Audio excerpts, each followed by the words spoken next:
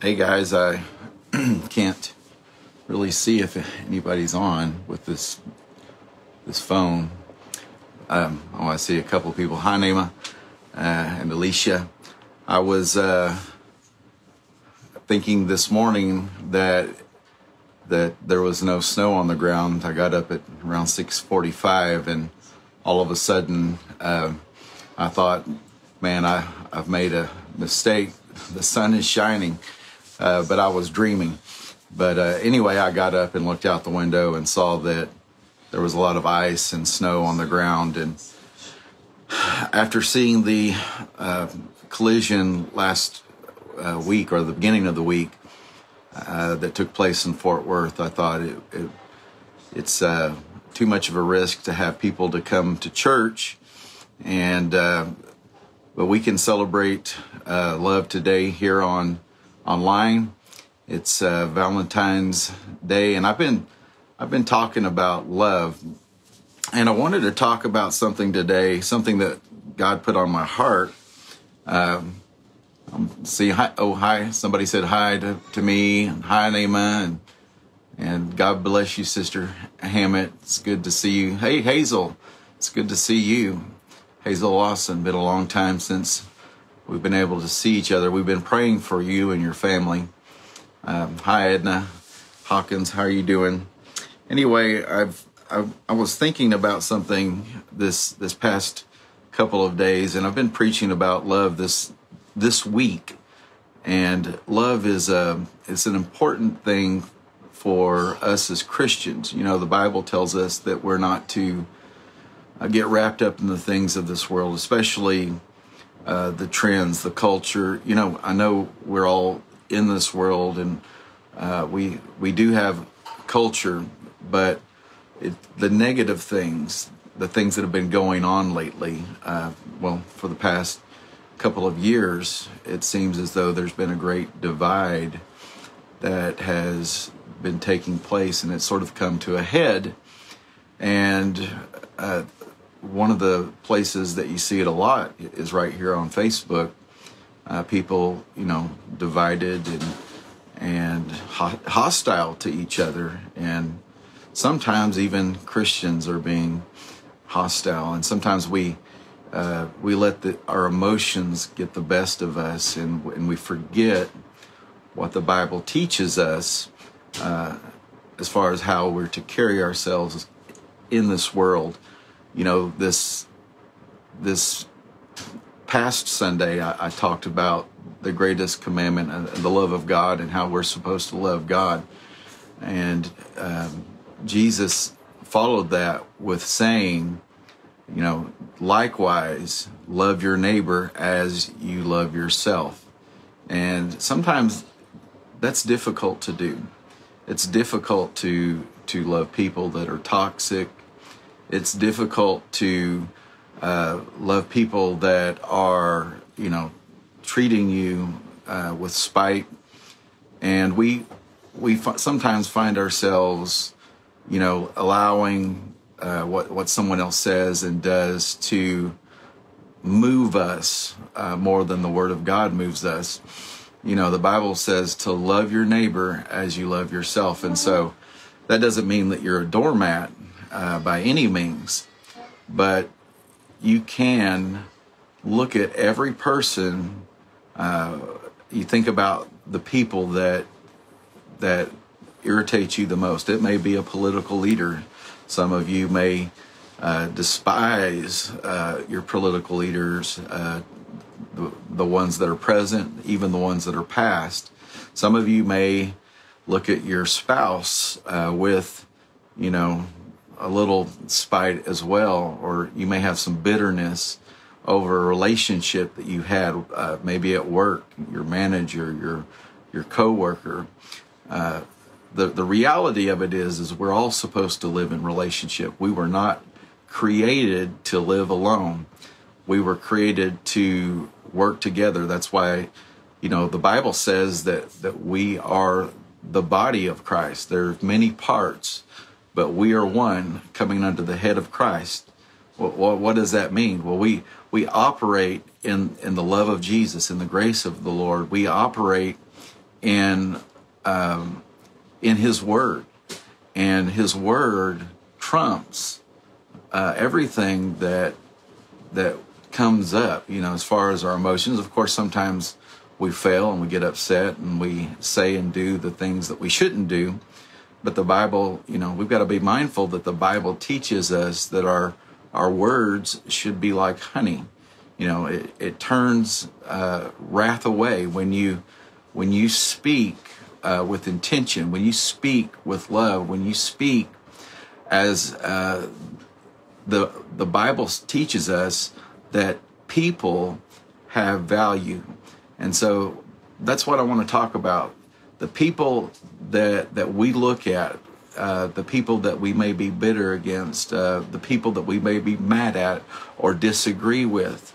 There's a lot of disagreement in our world. There's been a struggle to change some things, and really in some ways, or a lot of ways, people have been changing and shifting away from the teaching of God's Word. So how do we react to that? How do we respond to that? Well, the Bible tells us in 1 Peter 2:17, show proper respect to everyone. Love the family of believers, fear God, and honor the emperor. This is an important thing, and I think that we have gotten away, for the most part as Christians, from mutual respect. We are to respect everyone. It did not exclude people that do not agree with us. It did not exclude people that have different values than us. How can we expect someone that is not a Christian to understand the Word of God? As a matter of fact, the Bible tells us that they don't understand. They can't understand. And so when we react with hostility, when we react with anger, I know some of it, for the most part, is frustration, because we see, and we know what the end result of sin is. Sin always leads us to death. The end result, it always leads us to destruction. Sin is fun for a season. Living, any way you want to is fun for a season, but eventually, it begins to wear on you. And some of you that might be watching know what I'm talking about. You can go out and party up every night, but eventually you're going to get sick and tired of it, and then you're no longer being driven by what you want to do. You're sort of trapped in the devil's snare, and that's why some people are trapped by alcoholism, drug use. Some people are even trapped in bitterness and hatred. We're not supposed to be like that as Christians. We're supposed to operate in love. We're supposed to be led by faith, and we're supposed to walk in the Spirit on a daily basis. So how can we show respect, mutual respect, to someone that doesn't agree with us? Well, think about this. God values everyone. Think about your nemesis. Think about someone that is spitefully used you. Think about someone that's just as mean as a junkyard dog. Did you know that God loves them? God doesn't love our sin. He doesn't love our poor behaviors, but He loves us. The Bible says that God so loved the world that He gave His only begotten Son, that whosoever should believe in Him, that would believe in Him, would not perish but have everlasting life. There is no exclusion to God's love. And, last week I talked about that. God's love cannot be measured. It cannot be broken. It can, demons, angels, whatever. We cannot cause the love of God to stop in our lives. And so when we are engaged with people that do not have the same faith as us, our job, according to the scripture, is to let the light of God shine so that they could see. We believe in what the scripture said, that there are people that cannot see. There are people that cannot hear. Their spiritual senses are shut off. And why is that? Well, that's because they haven't been introduced to Jesus. And so our job is to introduce them to Jesus. How are we going to introduce someone to Jesus if we don't value them? They're not going to hear what you have to say. And if you look in the Gospels, Jesus always showed that he valued the sinner. He valued the crooked person. He valued, women that may not have necessarily, been pure. He valued them. You look at the woman at the well and how Jesus valued her. She had been in and out of relationships. She had been married a lot. And she wasn't valued by society. She was definitely not valued by Jewish society at the time. She was not only a Samaritan, but she was an adulterer. She had been divorced several times. But a lot of times we look at the surface value of someone. We look at someone and we say, well, they're successful, or they're over here on the street corner begging for money. We tend to look at people on the surface value, but God looks at us in a different light. He looks at us in a totally different way. Yes, he sees sin, and he sees corruption. Yes, he sees wickedness in the world, but yet he also sees the fact that we are his creation. Those that are stumbling around on the street, those that are, having to seek shelter because they have no shelter, those that may, have treated their spouse poorly, and I can go on. You go up to the very top where the wealthy are, and they don't really, value a lot of people, as far as people that may not have what they have, or the money that they have. They sort of live on a different level. And that's the way society is. We judge people by the surface, but as Christians, everybody that we meet, everybody that we come into contact with, everybody that rules over us, as far as politically, or here it said in 1 Peter, honor the emperor. Well, the emperor, guess what? He wasn't very honorable. He was very cruel, as a matter of fact, and the leaders of their day, how can you honor someone that's hostile towards you? And we're not talking about just sticks and stones. We're talking about rhetoric. We're talking about people that were being crucified, people that eventually what it all led up to was people that were being tortured, that were being thrown to the lions, to the gladiators. And here these early Christians were,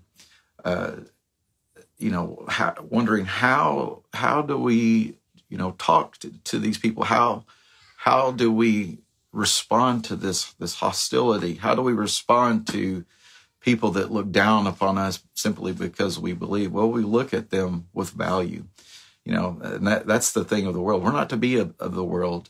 The unborn are not valued.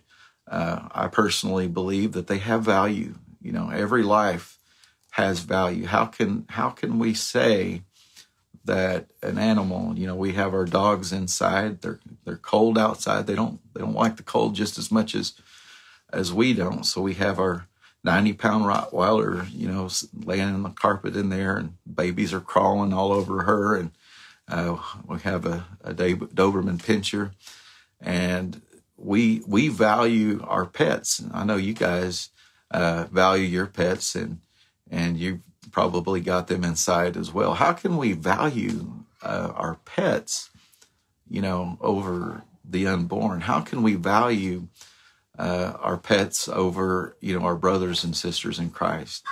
We need to value people. Everyone's life matters. People matter. That's what the Word teaches us.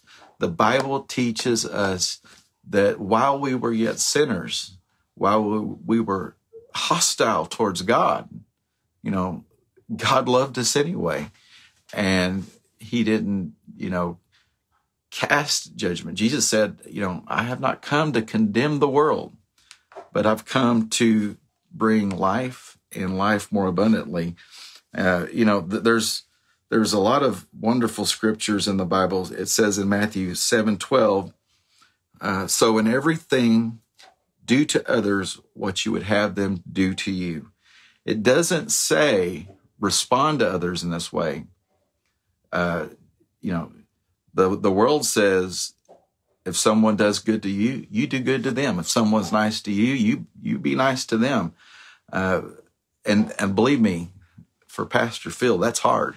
When someone, honks at me from behind, or someone says something on Facebook that, I don't agree with. Well, of course, the natural man, the natural flesh, wants to react in such a manner that is, the same. You slap me in the cheek, I'm going to slap you back. And believe me, it's going to be a lot harder. That's sort of the attitude that we have as Christians, but that's not biblical.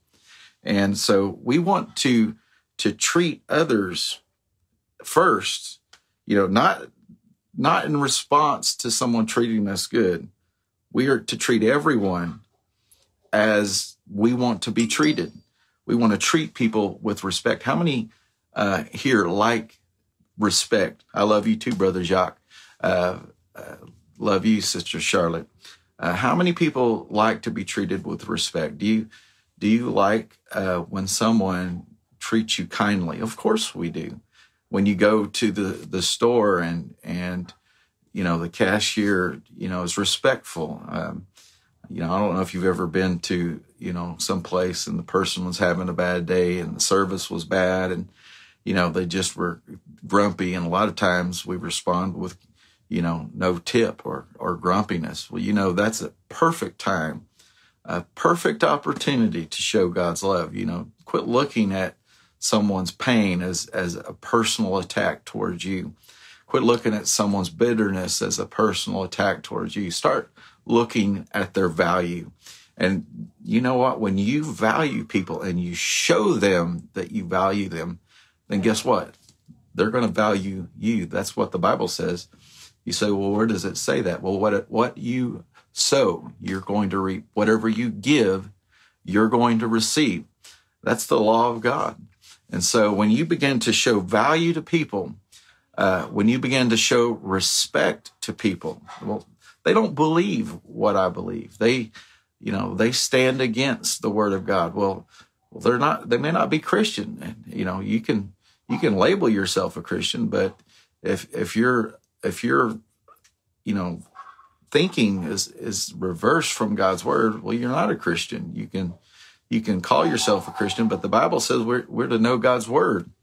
And so that doesn't mean that I'm going to be disrespectful to someone just because they have a different opinion than I do. I'm going to show compassion, love. I'm going to look at them with value. I have friends that, oh, hi, Kate, Mike, God bless you. I'm going to look at people as Christ. You have to choose to do that. How are we going to win anyone to God with hostility? The Bible tells us that we're to live at peace with everyone, if possible. Well, sometimes, you're not going to be able to do that. There are people that are so toxic and hostile that, sometimes you got to take a break.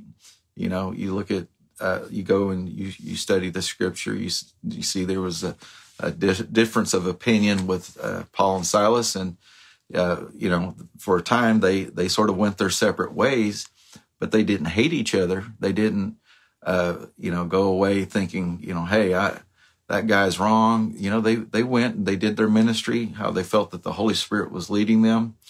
And later on, that you see that there's a mutual respect among them or between them, and an admittance that that young man wasn't but so bad after all.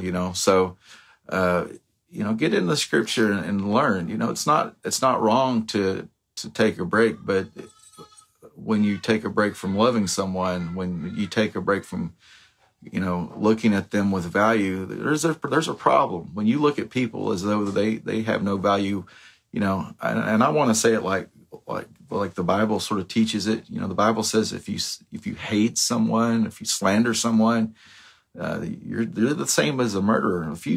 If you don't value people, what difference is it that when somebody doesn't value someone that's unborn? I value the unborn because they're people, they're God's creation, and there are people that disagree with that. Unfortunately, I would personally give my life if that were to cease forever. But it's the reality, and there are people that believe that it's healthcare, that in some cases they feel that it's healthcare for women. I disagree, but but I'm not going to turn around and do the same thing they're doing by devaluing them, because they're God's creation too, and we need to pray for them. We need to show God's love to them. How are they going to see God's love if they're not seeing it in us? How are they going to know God's love if we're not being the ambassador of God's love? That light isn't just something, that comes from a flashlight. It's the love of God that shines in a dark world, in a cruel, dark world where there's absence of love and where people devalue everyone. They look at them, well, they're white or they're black. What kind of foolishness is that? That's crazy. People have value. It doesn't matter what color they are or what land they come from. Whether they come from Europe. Some of my ancestors come from Europe. I'm sort of a mix, and really, we're all sort of a mix. We all come from many places, and ultimately we come from one father and one mother. As Christians, we come from one God. We've all drank of the same cup that the Spirit has given us. We've all come under the same salvation that God has afforded us, whether you're Baptist or Assembly of God or Catholic or Episcopalian. If you believe in the Lord, the Bible says you're saved. If you confess Him with your mouth, you're saved. And it's gotten out of hand. We've gotten to the place where we don't respect one another. We don't respect. We look at other people's opinions as if they're, they have no value. I have opinions, and I value my opinions, and all of my opinions. Believe me, I've searched the Scriptures, and I've gotten a lot of my opinions, or really most of my opinions from the Scripture. Well, some of you will say, well, I have too. And isn't it funny how every time you read the Word of God, you see something new? Why is that? Well, it's because it's the living Word. It's alive. It's powerful. It's sharper than a two-edged sword. And hey, good morning, Brenda. Good day, Kedia. God bless you. Isn't it awesome how you can sit in a service and hear a pastor or a teacher illuminate the Scripture, and all of a sudden you got something different than you've ever gotten before. Guess what? I do the same thing. Well, that means that the Scripture it's deep. It has so much meaning, and sometimes God wants us to see it in a new way, and in a way that someone else has seen it through the leading of the Holy Spirit. The Holy Spirit is our teacher. I'm not talking about heresy where someone tries to use the Scripture to say, hey, this value of the world it's okay. And then they take and twist the scripture. I'm talking about a genuine, God-given word that comes from his word. And, my point is, we all see things differently. We look at the scripture and the Holy Spirit has something for us. Why? Because we're a different individual. We have different struggles. I have struggles that you don't have. You may have struggles that I don't have. You may have been raised in a different atmosphere. You may have been raised in an abusive home.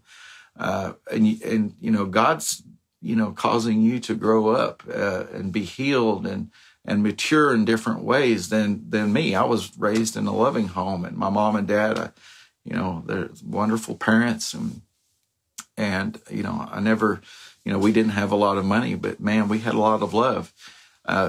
So I was raised differently. I never heard a byword in my home. I never even knew that racism existed until I got, into high school, and someone told me about it. And I was like, that's not even, I actually argued with them because I just couldn't believe it, that racism was a thing.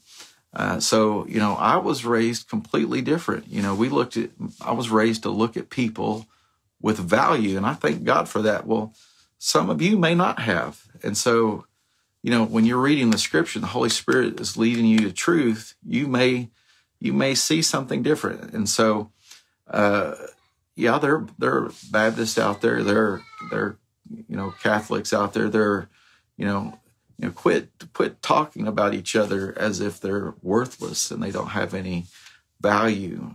Quit talking about people, especially here on Facebook. Facebook, it's relatively new. It's not been around that long. And so we're seeing a lot of different things happening, good things, bad things, and in between things.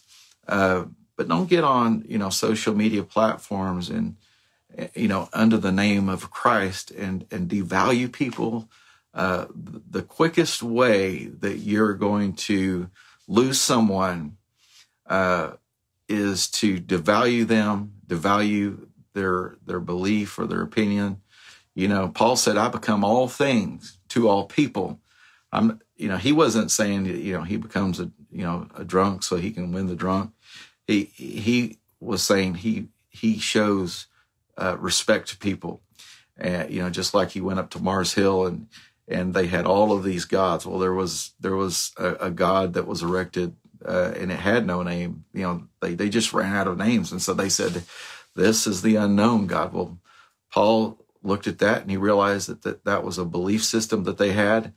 And he got up and he said, hey, guess what? I know who this God is. His name is Jesus. And, he began to win people to the Lord. So, on this Valentine's Day, going forward, think about how you have loved people. Think about how you have valued people, especially, it's easy to love someone. It's easy to value someone. It's easy to respect someone that's in your family, someone that you're, ride or die, your best bud, your best gal pal. It's easy to respect people that you have things in common with.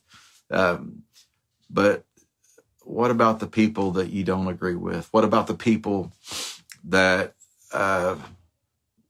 may have hurt you? What about the people that may have abused you? It doesn't mean you have to be in a toxic situation, but you value them. And, you're right. But it's a natural affection is easy. And Charlotte, love, forgive. And, I love this so I can see what's going on in the minds of people. This is something that I don't get to do often, see what's going on. And isn't it wonderful to see this interaction? You love people, love people, look at people as God does. It's what the Bible says. You need to love people as God has loved you. You need to forgive people as God has forgiven you. You need to show grace and value to people. as God has done it to you. If it wasn't for God's love, we'd all be lost. We wouldn't have the word. We wouldn't have salvation. We'd have no knowledge. We'd all be lost, and we wouldn't know the truth. So remember that, you're going out in the world, you're going to your workplace, you're driving down the street, and you're surrounded by people that don't know God. They don't know what love is. They know, only the strong survive. They know, it's a dog eat dog world.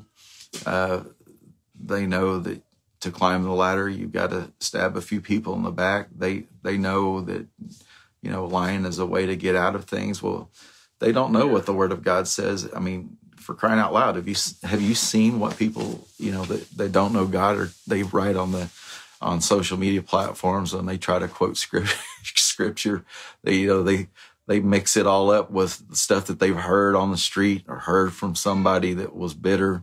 And it's absolutely wrong. It's absolutely taken out of context. It's actually, something that was somebody's opinion. It's not even in the Word of God at all. So, you can't expect someone that has no knowledge of God, no knowledge of His Word, to live by the same standards as you. And so how do we get them to do that? Well, you show them God. You love your enemy. You pray for them. When someone that's done you wrong needs help, the Bible says when you know to do good and you don't do it, it's a sin. When someone needs help and you know that they've done wrong, it's not time for revenge. The Bible says, vengeance is mine, saith the Lord. We're to show them kindness. We're to show them love. We're to show them, the love of God. Not to exact revenge. Besides, it's so much sweeter to gain a friend than to get even. I don't know if you've ever had the opportunity. Hi, Darlene. How are you doing? I don't know if you've ever had the opportunity to do something good for someone that has treated you bad, talked behind your back. It's a natural response to say, hey, I'm going to get even. But when you begin to talk good about them, love on them, they're going to be so confused. And, it opens a door to say, hey, I'm a Christian. I don't behave that way. And, I value you. When you let people know, not just in word, but by your actions, that you value them, man, you're going to open a door that you never thought you could open. So that's my message today on this Thanksgiving Day. Last week I said, invite somebody to church that's your enemy. I want to ask you to do that, this next Sunday. Invite someone that, they may have hurt your feelings. A lot of times we get our feelings hurt, or so we get upset about something, and the other person will never know. They will never know. And they're sitting over there wondering what they did. Because a lot of times if you did actually do what the Bible said and go to someone and talk to them about it, you'll find out that 99% of the time they didn't even mean to do it, and that they had no malice when they did it, when they said something. Oh, hi, Nez. God bless you. Thank you for being on here. We love you guys too. They don't even know that they did something to offend you. And I've done that before. Happy Valentine's Day, Darlene. We're praying for you guys.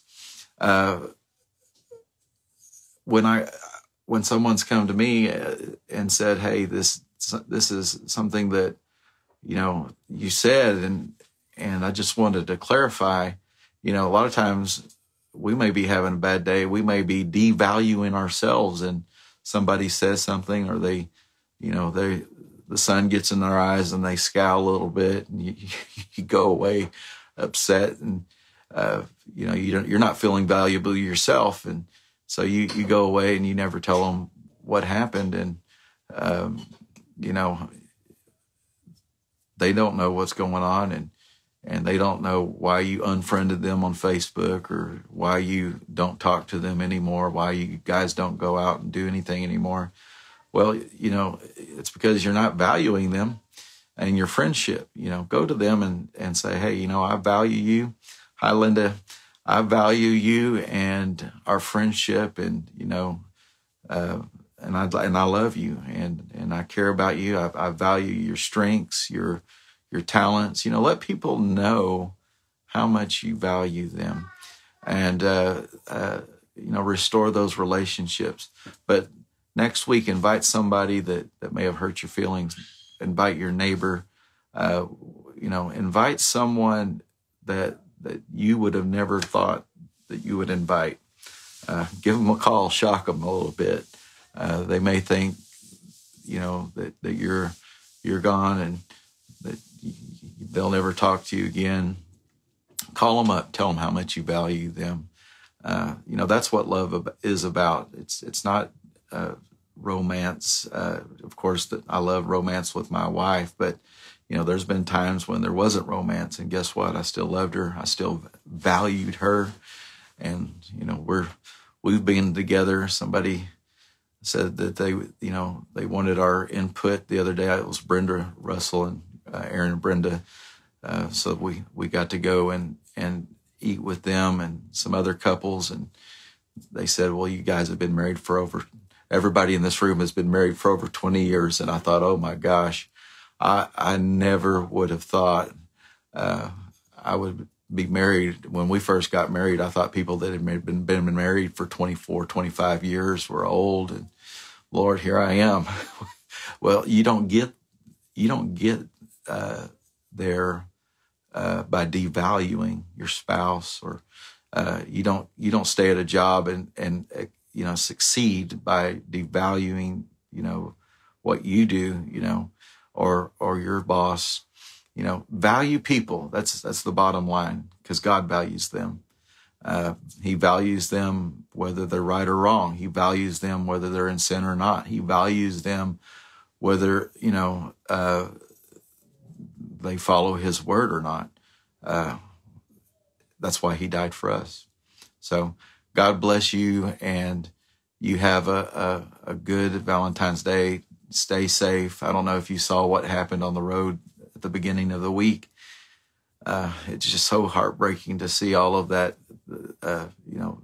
hurt and tragedy. Be praying for, continue to pray for those people.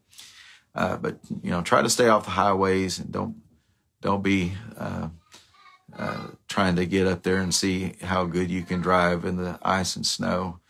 I used to do that when I was young, until I, began to spin out on the highway and almost killed myself. Pastor, yes, it does get sweeter the longer we're together. Yeah, we're not old. Thank you, Darlene. I agree. But when I was 25, I thought people that were 50 were ancient of days. And now, I'm with you guys that 50 is the new 40, but actually it's not. But anyway, you guys have a great Valentine's Day, and know that Sherry and I love you. We value you. You mean so much to us. You've got so much to give, and we're looking forward to greater days at our church, and we're looking forward to greater days in other people's churches as well. And just to stay safe and stay warm. We're not used to this Texas cold. All of you guys up north, don't make fun of us. We're not used to it. Come down here in the dead middle of summer, and we'll show you the same grace and mercy as well. All right. God bless you. Good to see you guys that are coming on, Angie and Sophia. God bless you. And if you have any prayer requests, just put them in the comments. We pray daily. Our church prays daily, and we will pray for you. We've got an awesome prayer team. We have several prayer teams. I love that. And don't forget to sign up for our small groups. Our connection groups. Man, we've been having such a good time in those, and I've been hearing such wonderful reports of people being discipled, and that's the way you do it. You get out in the community and you just love on people. God bless you.